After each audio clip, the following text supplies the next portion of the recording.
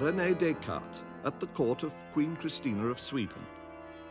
When Descartes went to Sweden in 1649, he was 53 years old and well established as a philosopher, scientist, and mathematician. He was known throughout Europe, and his writings were widely read. In the history of mathematics, Descartes has a principal role to play, as we'll see shortly. But standing behind Descartes in this purely imaginary group scene is a figure who, arguably, is central to the development of scientific and mathematical thinking in the early part of the 17th century. His name is Marin Mersenne.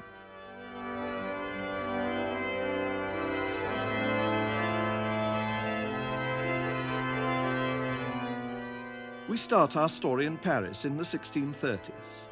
Mersenne is a friar in the Mennonite convent of the Annunciation. The Mennonites, as the name implies, are a relatively small and humble order, but they have built for themselves a reputation for scientific investigation, with Mersenne amongst their most celebrated experimenters. Sed libera nos a malo. Amen.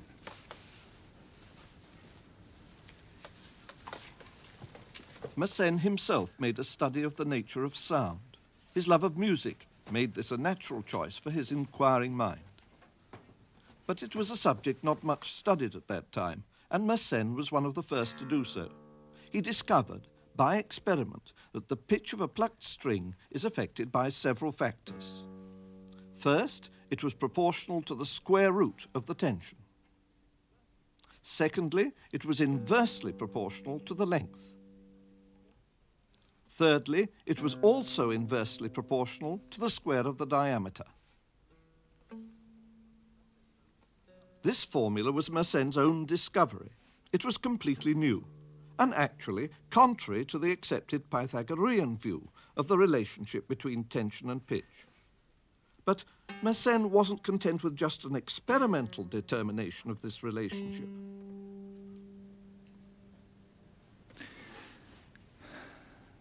But why should this law hold? How can I prove mechanically that this law must hold true?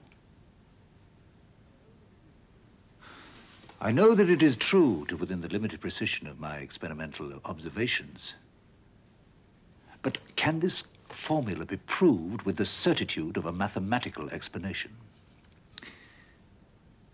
The tension governs the movement of the string. But what is the nature of this movement? I have determined, using very long strings that vibrate very slowly, the manner in which the string behaves. But what are the physical laws that determine the manner of this vibration and relate it to the tension?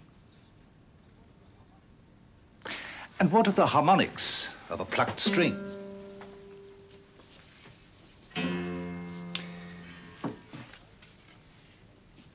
Without changing the length or the tension or any physical aspect, I can cause the string to behave differently.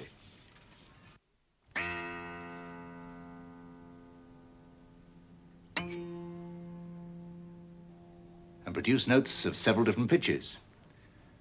Now this I find puzzling enough, but I have listened deeply to many notes, and I have determined that plucking an open string can produce as many as 5 different tones at the same time.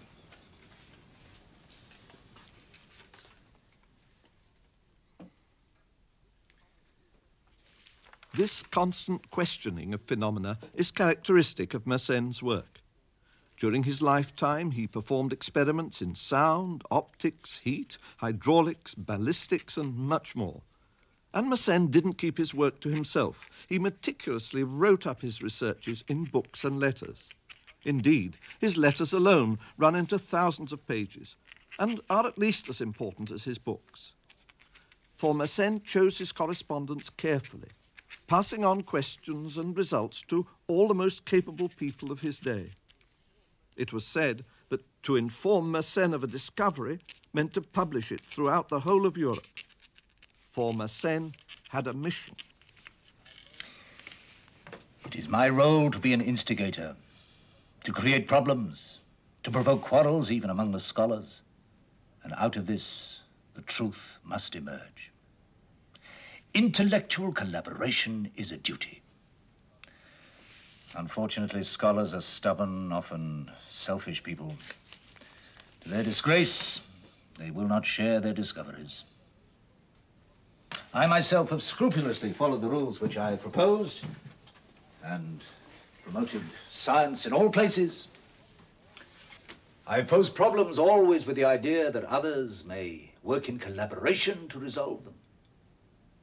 I've recounted my experiences and experiments in the minutest detail so that others may take them up and, if possible, improve upon them still further. Thus it is with a certain impatience that I strive to form a truly international academy of science. Time is pressing. Good opportunities are being let slip. This century has produced many good minds which are capable of adding to the sciences and may be capable of reforming them in many ways. If only they would be more open with the results of their researches.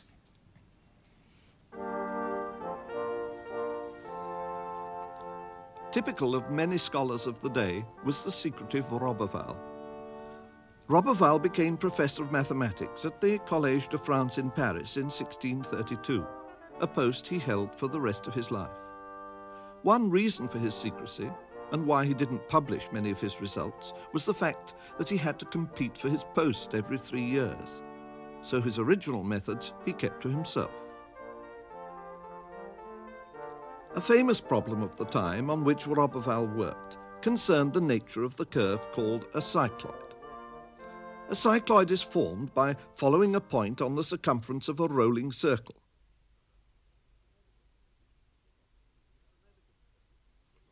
It's an elegant curve and was often used by architects. This is the Ponte di Mezzo in Pisa. Built by pupils of Galileo, it has cycloidal arches. But despite the elegance of the cycloid, little was known of its properties. For example, could it be that one of its arches was no more than half an ellipse? Another outstanding problem was to find the area under a cycloid. To solve this problem, Roberval cleverly exploited a technique using indivisibles. First, he considers only half the cycloid. He now sets about finding this area. This curve is generated by half a revolution of a circle. So Roberval divides the generating circle in half.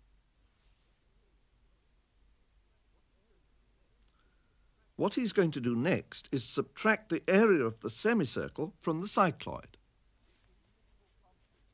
The indivisible concept of area means considering the area of the semicircle as if made up of horizontal parallel lines. To subtract the area of the semicircle, each line is moved parallel to itself inside the half cycloid. The area of the half cycloid is now divided into two parts. The shaded part is equal to the area of the semicircle. That's a half pi r squared. Now Roberval has to find this area. By another clever indivisible argument, he shows that if you take a copy of this shape and turn it over, then it fits exactly with the original to form a rectangle. The area of this rectangle is easy to work out. Its height is the diameter of the generating circle, and its width is half the circumference of the circle.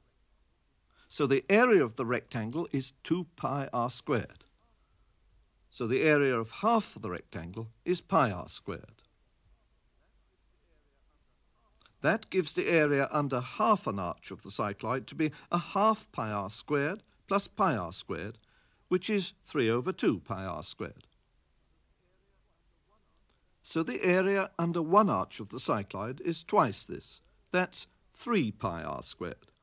In other words, the area under one arch of the cycloid is 3 times the area of the generating circle. Roberval had many ingenious methods like this for solving problems on areas of curves and for finding tangents, but alas, he kept them secret. Mersenne worked hard to break the secrecy and isolation of scholars of the time. In addition to the huge correspondence he maintained, he also formed and attended gatherings in and around Paris of scholars and scientists. But of all the scholars, it was the mathematicians that Mersenne regarded most highly. In 1635, he writes to Peiresc about one of his scholarly groups. I have been assured that we shall have Monsieur Gassendi here at the beginning of June. I'm very pleased about this.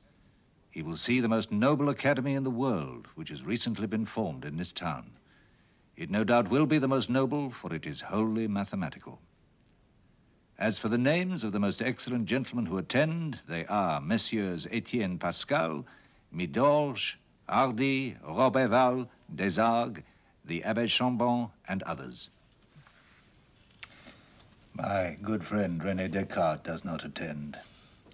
He will not commit himself to any group and is contemptuous about ideals. But I continue to correspond with him and he with us. Thus Mersenne created and became the centre of a scientific community that stretched the length and breadth of Europe.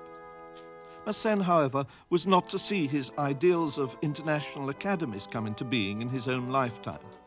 But shortly after his death, the French Academy of Sciences came into existence, with many of Mersenne's circle of correspondents, including those from countries other than France, among its early members. However, one of the most important mathematical advances of the century was to come from the pen of René Descartes. Descartes had been studying mathematics for some time, when, in 1631, he tackled the solution of a classical Greek problem. He proudly boasted that he solved it in 5 or 6 weeks. But it wasn't so much the problem itself that was important, but the entirely novel method of solution. What Descartes did was to set up the foundations of the system which we use today for the examination of curves and graphs, and which bears his name, Cartesian geometry. The problem tackled by Descartes is known today as Pappus' problem. We start with 4 fixed straight lines. From a point C, distances are measured to these lines